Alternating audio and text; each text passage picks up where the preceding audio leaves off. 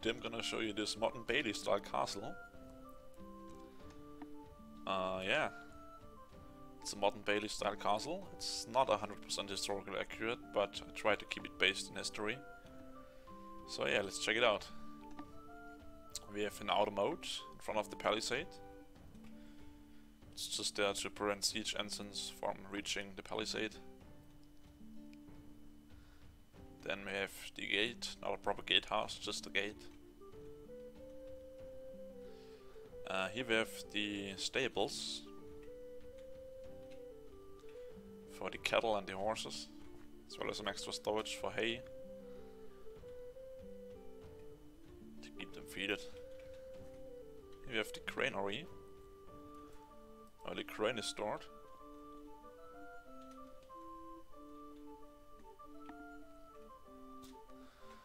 Over here we have just a small little lake, pond kind of thingy, some fishing nets and some salmon. And on the palisade we have no proper granulations, but it's just a palisade. We have some small little garden here with some berries, some carrots. And here we have another moat, as well as the main part of the castle. Let's enter it. So we have the hall with the great dining table,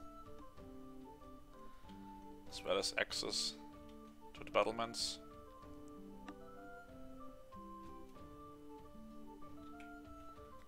If we go downstairs, we have the kitchen,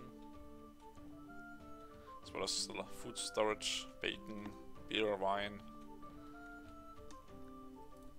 and the chicken, as well as the well for water access.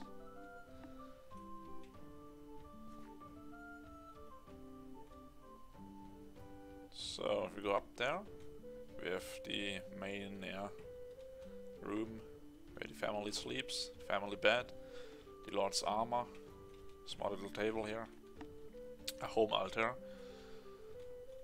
and up here we have the servants' quarters where the servants sleep. So that's it for the interior of this building here. And yeah, I think that's it for today. Just a nice little Motte and Bailey style castle. And yeah, I hope you enjoyed it and see you another time.